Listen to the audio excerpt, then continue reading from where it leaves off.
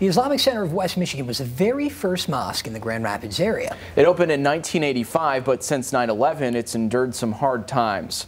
Our Lauren Edwards joins us live with more on how they got through it all. Lauren. Guys, 9/11 and the years after that have been incredibly difficult for many, and includes the Islamic Center here in town. But when I spoke with the director, he says what he remembers most is the people who helped them overcome it all. Publicly, it was a very nice time and we were enjoying, and this house was full at that time when I came and people were attending. Dr. Sharif Sahibzada remembers what the Islamic Center of West Michigan was like before 9/11. When there was no 9/11, very peaceful circumstances and everybody was loving.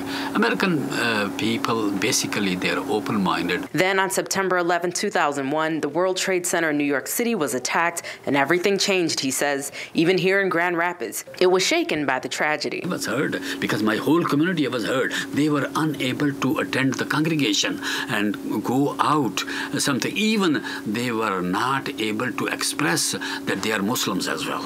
It was a hard time for everyone, he says. However, he didn't see or experience too much hatred or Islamophobia. I ignored it because that was a hard time. Everyone was facing very difficulty and problems, so we have to bear and show patience. Dr. Sahibzada says what he remembers most, though, is the love. Local churches showing support for the Muslim community. That the ladies, they also celebrated or hold a scarf day for the Muslim women because we were unable to, our families and our ladies, they were unable to go to do the shopping even.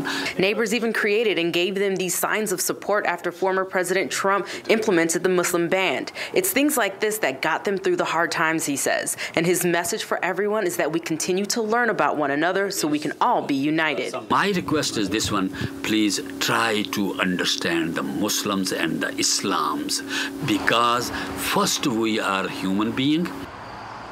Now, Dr. Sahibzada is well known around town. He is passionate about educating others about Islam, Muslim, and their culture. And I recently also interviewed a Michigan State University professor who was profoundly impacted by 9/11. And tomorrow you will hear more of his story. Reporting for Now Live in the newsroom, Lauren Edwards, Fox 17 News. All right, that